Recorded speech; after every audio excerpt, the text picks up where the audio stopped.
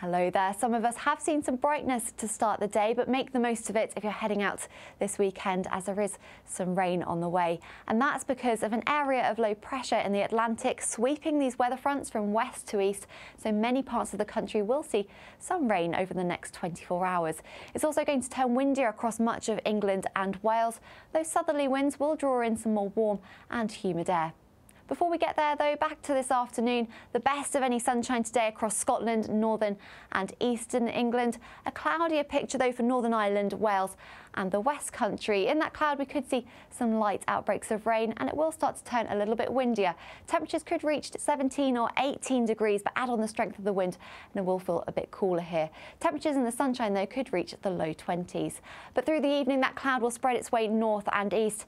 Some heavy bursts of rain also spreading in for much of the country, and the winds picking up across much of England and Wales. We hang on to some drier conditions, though, for northern Scotland. Some clear skies here as well, and temperatures will take a bit of a dip under those clearer spells. We could see lows of 8 or 9. It's definitely not going to be as cold as we've seen in recent nights elsewhere. The blanket of cloud keeping temperatures around 16 or 17 degrees. So that means a wet and cloudy start to the day for much of the country on Sunday. Some heavy bursts of rain tracking their way east.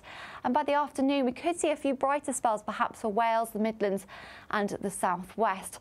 In the best of the sunshine, it will feel a bit more humid compared to recent days. Temperatures into the low to mid 20s.